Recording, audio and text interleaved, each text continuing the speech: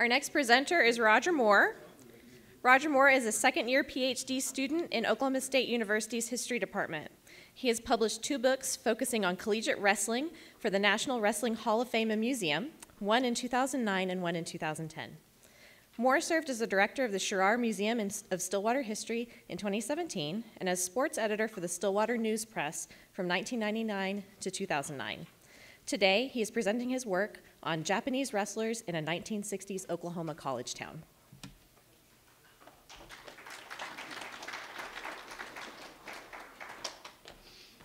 Thank you. I won't be as polished as the last performer. He's a professionalist. I'm a journalist, a 25-year journalist up in Stillwater, so bear with me. Like I said, doctoral candidate, student at OSU. Many of you may or not know, the state of Oklahoma has a very rich history in sports, especially in wrestling. Not the professional kind, but the collegiate kind at Oklahoma State, which has won 34 NCAA championships. From 1928, the first year the NCAA held a tournament, until 1960, Oklahoma Agricultural and Mechanical College, which is now OSU, won 19 of the 32 NCAA meets contested. OSU claimed 5 more team titles, thanks in part to an influx of Japanese wrestlers in the 1960s. Most wrestling aficionados know this story as told by Oklahoma sports journalists over the last century. My goal, moving forward, is to bring these useful stories into academic environments. My focus in research is in sports history, specifically wrestling and where it fits into the American cultural and social narrative. I also explore the role sport can play in creating positive outcomes through cultural exchanges. The sports venue as a place where race, class, gender, and politics can be put aside. This is not always an easy idea, considering the global impact of sports over the last 5 decades. Remembering that these are just games, a leisure activity, is often lost on those who put too much value on outcomes rather than participation. Sports history as a field has only been around since about the 1970s. So despite its prominent place in American culture of the last century, scholarly research is still somewhat in an adolescent stage. A perfect example of the multiple themes available for research in sports history can be found in Stillwater. It was here that a group of Japanese wrestlers found athletic success and negotiated a generational divide. You have to remember the first half of the 20th century. It's 2 world wars and racial tensions that were the backdrop of these 18 to 20-year-old young men who came to a small college town in the Midwest from their native Japan. They were not part of the multiple generations of Japanese who immigrated to the United States in the early 20th century. Unlike those who settled in tight-knit and small segregated communities in the West Coast, they came alone. 1,500 miles to the east, from 1960 to 1972, 6 Japanese wrestlers combined to win 6 individual NCAA titles while adapting to a community that did not have the same cultural ties to Japan that had developed on the West Coast. But before we can talk about wrestling, we must talk about the racism in the United States against people of Asian descent. The Chinese Exclusion Act of 1882 was the first U.S. federal law to prohibit immigration of a specific nationality. The Philippine-American War at the end of the 19th century portrayed Southeast Asians, Filipinos, as less than human within the propaganda and imperialism of war. The Immigration Act of 1924 suspended all Asian immigration. Then, in February of 1942, after the bombing of Pearl Harbor by Japan, Executive Order 9066 authorized the building of 10 relocation camps. More than 110,000 West Coast Japanese were placed in these camps for the remainder of World War II. Federal policy and legislation in no way provides a complete story or describes the difficult existence of many of Asian descent in American communities. Newspaper and media helped create stereotypical group identities through the 1940s. It is very important to recognize that within this complicated narrative also exists the 442nd Combat Team, an infantry unit of second-generation Japanese Americans, one of the most decorated American military units during World War II.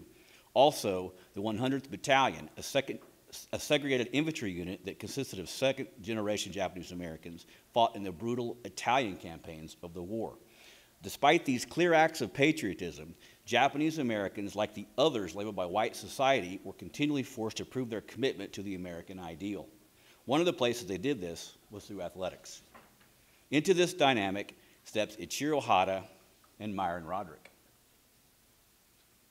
Ichiro Hara, a native of Hiroshima, visited the United States in 1929 promoting judo, doing exhibitions and competing against collegiate wrestlers during this tour. Hara was a pupil of Kano Jigoro, the founder of judo in Japan, who 2 decades earlier spent time in the U.S. working with President Theodore Roosevelt. Some might argue that judo and wrestling, through their workouts during the diplomatic talks, had a direct influence on Roosevelt's ability to negotiate peace for the Russo-Japanese War in 1905. Some in Japan a couple decades later, like Ichiro Hara, felt incorporating some wrestling technique into judo would strengthen Japanese Olympic prowess when and if judo was included in the Olympic program. Japan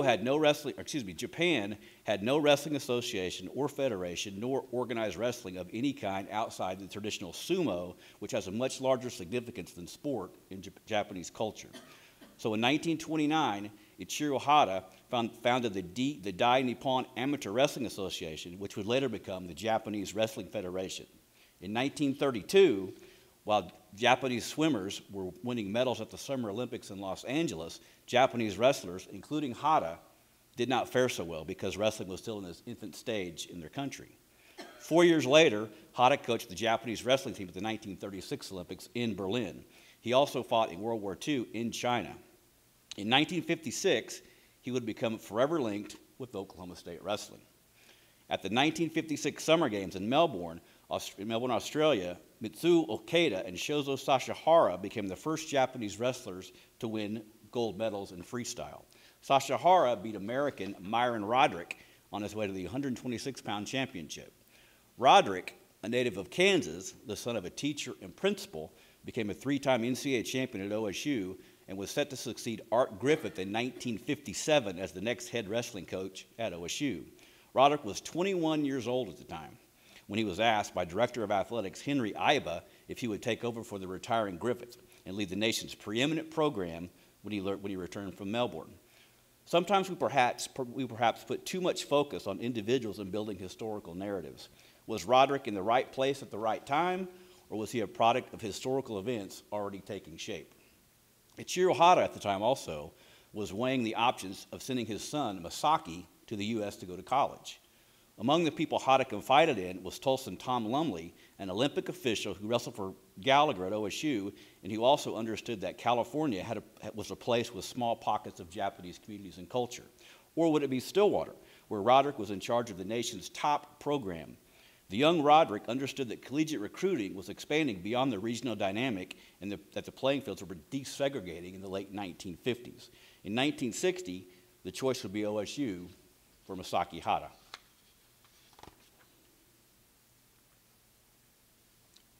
Masaki Hara, however, was not the first Japanese wrestler to compete collegiately in the U.S. Fortune Masdeo of San Jose State qualified for the NCAA championships in 1940. And from 1958 to 1978, at least one wrestler with Japanese descent qualified for the NCAA meet. West Coast representation of these wrestlers shows a direct link to many first-generation Japanese families who first settled in the West in the early 20th century. The Los Angeles Times continually reported on the vocal presence of Japanese fans throughout the 1932 Olympics in Los Angeles. Japanese communities raised money and also hosted visiting Japanese athletes during these depressed economic times in the early 1930s. The swimming pool became a festive link between California's Japanese population and those of their native country. Considering the rising global nationalism of the 1930s, this is, again, yet another example of the hot and cold, complicated relationship between Americans and Asians during the 20th century. That same cultural support seen in Los Angeles would not be available to those who attended Oklahoma State 1,300 miles to the east 3 decades later. Without scholarship limitations, Roderick employed a system that would allow for large and diverse rosters. After the almost stoic and mythic stature of the program's first 2 coaches, Edward Gallagher and Art Griffith, the young Roderick was energetic, he was loud, and he was very aggressive. He began recruiting outside the program's traditional Oklahoma talent. It was a matter of necessity. Oklahoma's population and limited high school programs made in order to remain at the top of the wrestling ladder, a wider recruiting base was required. Following the difficult 1957 season, his first, OSU finished 4th, which is a bad season for OSU wrestling, for those of you who know. Roderick quickly returned the program back to the top run. Here you see a list of the 6 Japanese wrestlers that attended OSU from 1960 to 1972. What you will notice in this 1965 team photo is a very diverse group of athletes. Yojiro Utaki, with the gold medal in the middle there with the team surrounding him, is considered one of the greats of American collegiate wrestling. He was undefeated in 3 years and also won gold medals for his native Japan in '64 and 1968. He retired to Japan following the 1968 Games of Mexico City, but remains in contact with the program to this day. Also in the picture is Bobby Douglas, one of 3 black men to represent the United States in wrestling at the 1964 Olympics. It marked the first time an African American made a U.S. Olympic team in wrestling. Douglas would finish 4th at the '64 Games in Tokyo, thanks in part to Ichiro Hata's efforts the previous 3 decades in getting Japanese to host the Games. The 1940 Games were supposed to be there as well, but they were canceled due to World War II. Also in 1964, Joe James became the first black man to win an NCAA wrestling title for Oklahoma State. And as recruiting will do, it was Utaki who actually recruited Yoshiro Fujita to Stillwater. In making the 1968 Japanese Olympic team, Utaki beat the rising high school star Fujita and convinced him to come to Stillwater as well. So it is evident that Roderick had a plan and understood the changing landscape of integrated college athletics. Also in the photo is Tadaki Hata, Ichiro Hata's second son to attend OSU. Tadaki has provided valuable stories, memories, and explanations in helping me with my research. He remains in the U.S., living in Ohio. Another valuable resource has been Henri Huhara, whose family lived in Stillwater during the 1960s. Both through oral history interviews and digging through their photographic scrapbooks are invaluable and usable links to the period we are discussing. The language of sport does not require translation often. The late 19th century saw the beginnings of a codification of rules with the aid of the Olympic movement. This meant that inside the sports venue, everyone was playing by the same rules. But college athletes in the United States, especially those from foreign countries, must deal with things outside the playing field, court, or mat. Once the games are complete, they must live in different communities, adjust their dietary habits, work through language barriers, the basics of everyday life that many American college student athletes might take for granted. Throw in the turbulent dynamic, the racial dynamic of the 1960s, and sports teammates quickly become family. So, let's imagine a 20-year-old who doesn't speak the language must completely change his diet and adjust to American ways of college life. Add to that a climate of a parent of a teammate asking, how could you possibly associate with anyone from Japan? You know your uncle was a United States Marine who fought on Iwo Jima. Or another parent saying, we don't want you hanging out with anyone from Asia since your father was a Korean War veteran. Dealing with a desegregated society in name only might have been easier closer to the West Coast pockets of Japanese culture, but in Stillwater, ties to home and a safe and familiar zone were limited. The Stillwater telephone directory for 1960, for instance, lists just 3 residents with any Asian surname and no businesses of any kind. Tadaki Hata remembers that when he was in Stillwater, there was a very limited Japanese presence. We just had to adapt, he said. Henri Uhara remembers a handful of gatherings where his family tried to give these Japanese wrestlers any kind of a taste of home by just hanging out and inviting them over. I knew I was different, he said, but I was young enough not to experience some of the things my sister did and the wrestlers did. One of the things he remembers is the difficulty of his mother trying to find just basic ingredients to cook anything Japanese cuisine. But like many in unfamiliar surroundings, he and his family adjusted as he grew up, finding ways to negotiate the available environment. Within this context, between fathers and mothers, attempting to keep traditional cultural ties intact is a rising group of young people attempting to either assimilate, adjust, or create new safe spaces for their evolving futures. A common theme throughout is the relationship to sport and education, and the sports venue as a catalyst to more significant ends. Tadaki Hata could not speak English upon his arrival in Stillwater. He earned acceptance through his athletic and wrestling prowess, earning a degree in fine arts at OSU and a master's in painting from Northwestern University in 1968. He is an artist, author, and coach. He met his wife, Susan, while in Stillwater. They were married in 1967. His 3 children attended prominent American universities, including his son, Ben, who wrestled for the Ivy League's University of Pennsylvania. Tadaki Hata has been a prominent figure in the rise of the U.S. women's freestyle program, coaching the U.S. women at the 2008 Beijing Olympics, and has remained involved well into his 70s, coaching at the 2021 games in Tokyo as well. He was also part of the Japanese coaching staff in Mexico City in '68 and coached the Mexican team at the '72 games in Munich. His brother, Masaki, was inducted in the National Wrestling Hall of Fame in 2007 for his influential coaching in Michigan. The brothers learned from watching their coach, Myron Roderick, who was not omniscient but understood the competitive nature of American sports and its long-term value. Along with being a coach, Roderick was also a businessman. His company supplied the wrestling mats for the 1964 Summer Games in Tokyo, yet another example of this complicated relationship between the U.S. and Japan in the decades following World War II. The Hadas took some of these useful lessons in the mid-1960s to negotiate and build successful lives in the U.S. Henri Uhara, whose family provided that small taste of home for these Japanese athletes, attended college at Yale. So, why was Yoshiro Fujita the last Japanese wrestler for OSU in 1972? The reasons are many.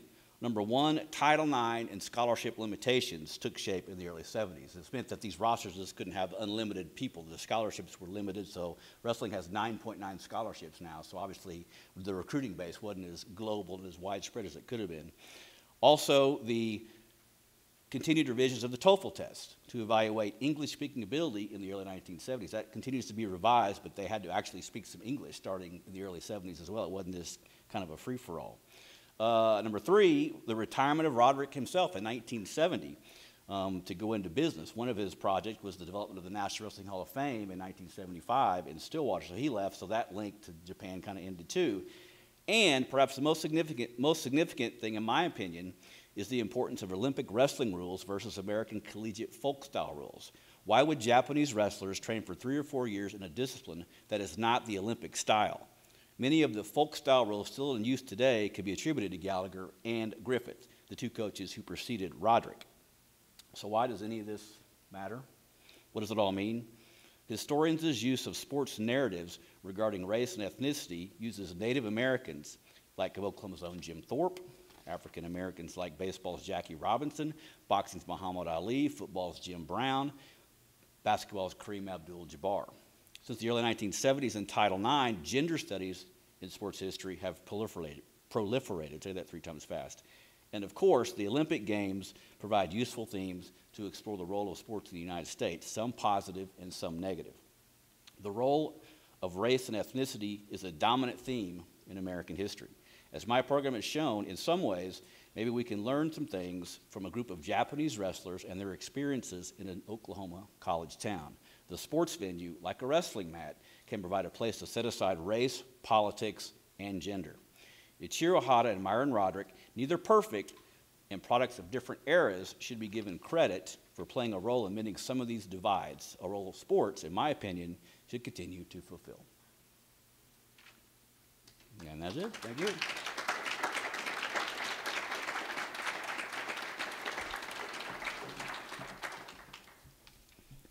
Questions or any? Sir?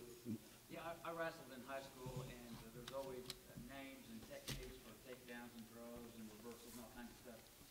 Was there any technique that the Japanese or at OSU, any signature takedown, reversal? Is there anything that they?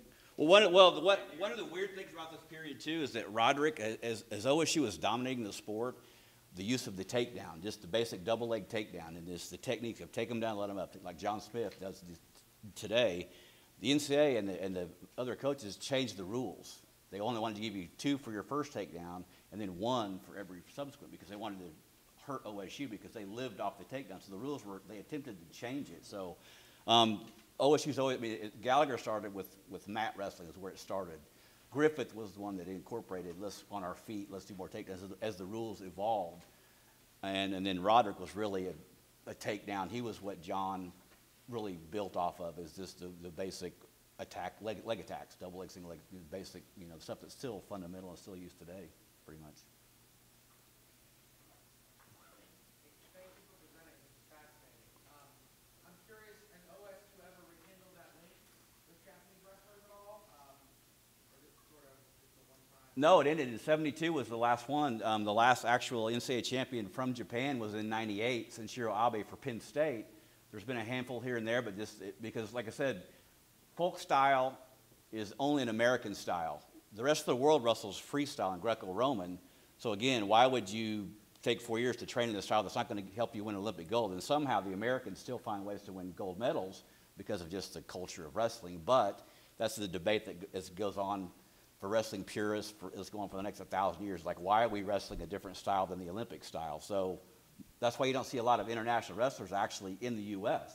because of that. So it's an American style, and it's just been that way forever. There's always a small influx here and there, but it's just it's almost like if you want to win Olympic gold, you know, it can work. It's the mix of judo and wrestling itself is it's a mixed martial art, so they all help each other. But you know, there's a lot more mat wrestling than there is in college than there is in international.